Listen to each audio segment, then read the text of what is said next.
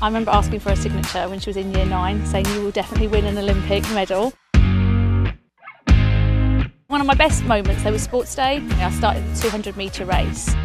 She'd finished the race before the rest of the children had got to the 100-metre mark.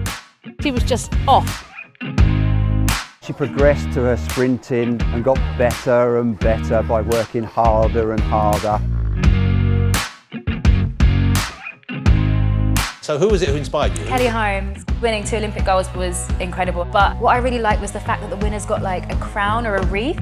Next Olympics they didn't have them, and I remember asking my mum, like, isn't that Olympics, the whole Greek vibe? She was like, no, it's because it was in Athens. I was like, oh. I was like, well, I'm already trying to be an athlete now, so I might as well keep going.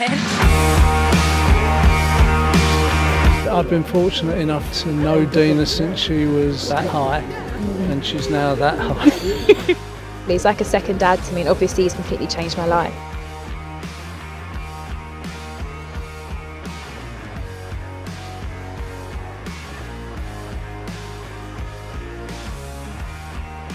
Final change!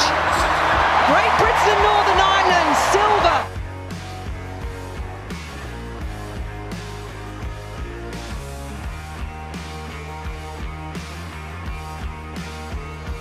And it's silver for Dina Asher-Smith. What a run. Brilliant finish here by the Britons. People see her here training, they get inspired by her. I feel like if she can be that good, I can be that good too. She wins quite a lot of awards, but she's very humble about it. And it teaches kids that they should always try their best and never boast about it. I doubt you'll find someone more passionate, more hardworking. We call her the bee's knees, our queen bee.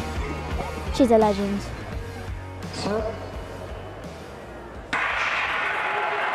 Watch for the start then. Asher-Smith out in lane 7 has gone out very quickly indeed, looking to take Brown with her inside Bryant as well. Asher-Smith has gone blazing through the first 100 metres and leads into the straight. The Americans either side of her, Bryant and Brown. Asher-Smith holding her form. Has she got the strength here? She's moving away. Dina Asher-Smith, the best of British, is finally on top of the world. 21.89. It's history for Great Britain.